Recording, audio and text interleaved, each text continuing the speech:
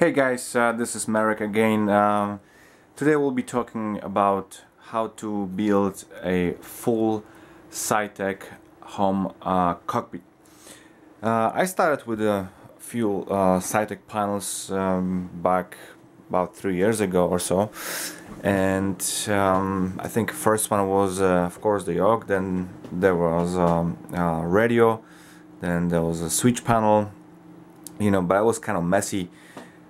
They were just laying around without any organization, so I decided to put everything together and make it look really nice, really neat, clean, organized, and I was looking for a solution about how to do it by myself, but I decided eventually I'm gonna go with something that just popped out on the market, and which was the advanced pilot training panel from pilotmall.com, and that was my base. From then on, everything went pretty smooth, pretty easy. That panel is designed for Saitek equipment. So if you have Saitek radios or switch panel or the autopilot, this is something that you really want to go with. The bad thing about it is not cheap. It's about $320, I believe, right now. But it's really worth it. It's pretty good, pretty steady, and makes it look pretty neat. So let's start from the beginning. Like I said, there was the flight training cockpit advanced panel, which was about $320. Then you need to have some type of a shelf. I use two shelves for it. One is one for monitors. It's a longer one, and a little bit more narrow, and then the bigger one is actually the shorter one, but a wider one is the one that I have my panel sitting on. So you need two shelves. With the first one has 3 brackets. The second one, I don't know if you are able to see or not. I think you are. Has 2 brackets. The mounting the advanced panel is pretty straightforward. It's, like I said, it's designed for Saitek equipment. So when the yoke, there's a little opening over here, there's a little hole. So when the yoke comes in, you kind of adjust it by using that little knob over here, and it sits pretty good actually. It doesn't move. So like I said, designed strictly for Saitek. Everything matches perfectly, and like I said, if you already own a couple of Saitek panel, and if you want to put the setup together, this is something you want to go with. Then the next thing you need to have, of course, there are 3 or depending how many you need, but I have 3 monitors, and in my other video I explained how to put those monitors together, how to make them work. Actually there are 5 monitors, but those 3 are running from the main card, and then the 2 other ones from the secondary card. But this is not something we want to be talking about. Today we're going to talk strictly about the hardware here. So 3 Asus monitors. Each was $191. So total was $573 for 3 monitors. Then I have a for instrument panel. I use a Hannspree. It's HANNSPREE, and the code for it is HLHL161ABB, and this is a 16-inch LED monitor.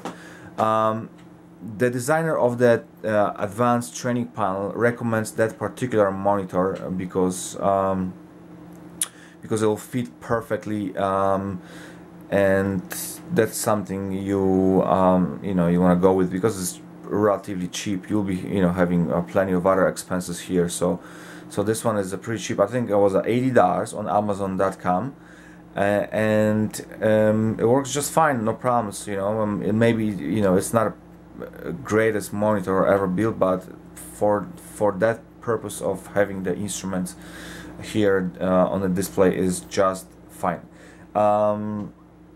Next little feature I have over here is it's a tablet desk clamp, and it works for 7 to 8.5 inches tablets. It's called the Purex Technology, and it was $21.95 on Amazon. I use it to display my charts, and you know, this is such a nice way of having everything handy, everything you know, right here when you need it. Next panel we're going to be talking about is the BIP. It's also Saitek BIP panel, or BIP.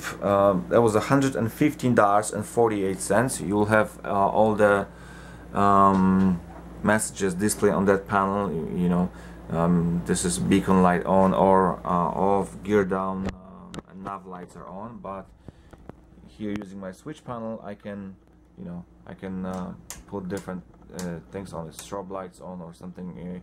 It will tell you if anything is unsafe, if the landing gear is, let's say, unsafe, if the oil pressure is high, and so on. Next one will be a Saitek Pro Flight instrument panel, and in this setup you'll need one because you have a monitor over here, but the good thing, you can switch between different options here. You can have different type of gauges displayed on that panel. If you don't want to go with a monitor, the designer of the flight training panel lets you have this gauges there too. I think there are, I don't know if you can see or not, those little quadrats here, and behind the monitors you have 6 of them, and then 1, 2, 3, 4, 5, 6, and then additional 3 over here, correction, 4 with that one. So you can have up to 10 gauges if you decide not to go with a monitor. But that's pretty expensive, because one of those flight instrument gauges costs about $125. So if you want to have, you know, 10 of them, that's $1,200. Well, you do the math. The monitor is 80, and then the panel, one of those gauges is 120. So for $200, I have a full set as well. Next one is a Saitek Pro Flight instrument, correction, Pro Flight multi-panel, and this is your autopilot, and also you have the auto throttle options here. You have the flaps, and you have a pitch trim. You can have a pitch trim also on the yoke. I don't know if you can see it, but I use that for my trim. That's more handy. But that panel, the Saitek switch panel, correction, it's not a switch panel. I'm talking about a switch panel all the time. It's a Saitek Pro Flight multi panel. It's $132. Next ones, I have 2 sets of radios, also from Saitek. Everything on this panel is from Saitek, except for the monitor, of course. But those 2 radio panels cost $120 each, so we're talking about $240. I have to mention that desktop panel, that training panel, comes with only room for 3 of those Saitek panels. But what I did here, I needed a 4.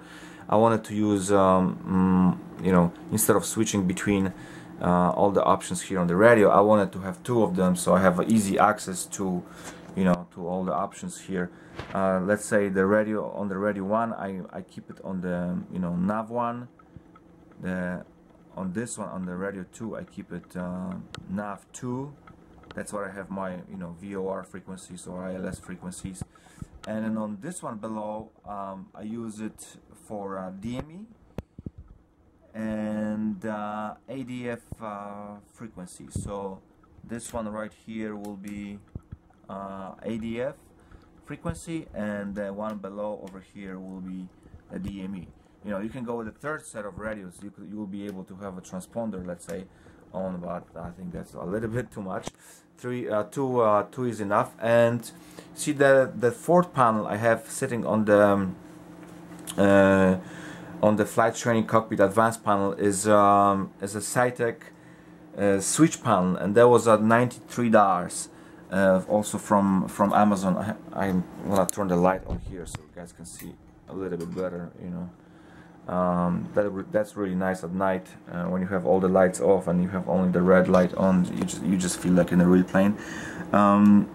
So here, what you get here is your I don't know if you can see it good or not. You have master switch. This is your battery and alternator.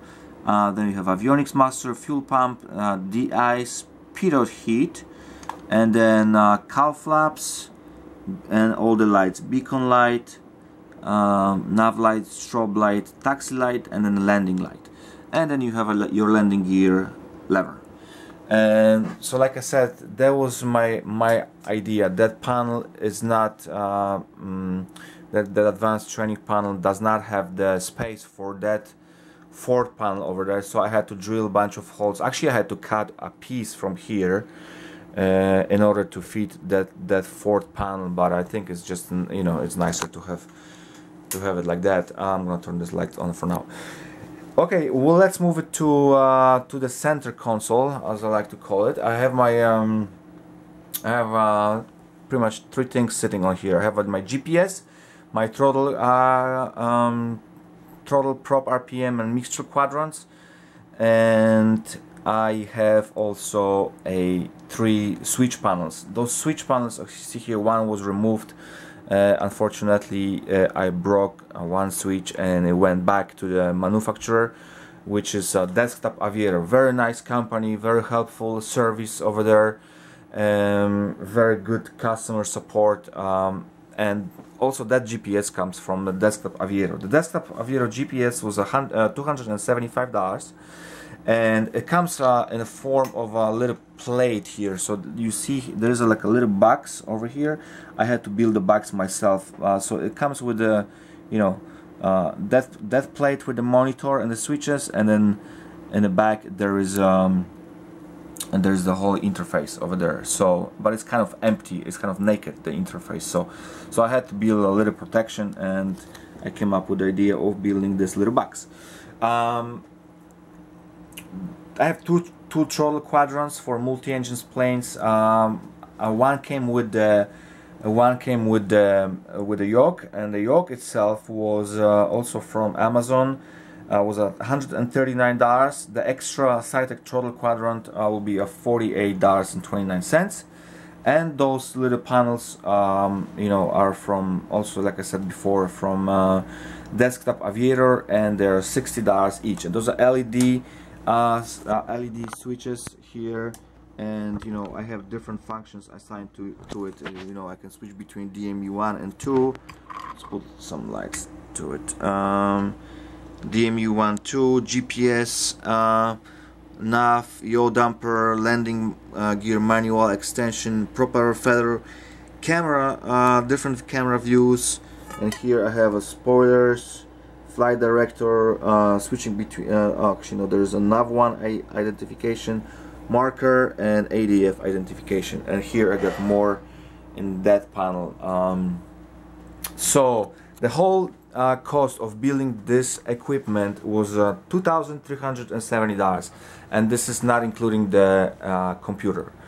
Okay guys, the time is up. I'll have about 30 seconds more for that video. I hope you enjoyed it. You know, if you have any questions, please you know, send me questions in the comments, and I'll try to answer everybody as much as I can. I'm not a computer expert, but I try my best. Thanks for watching. Bye bye.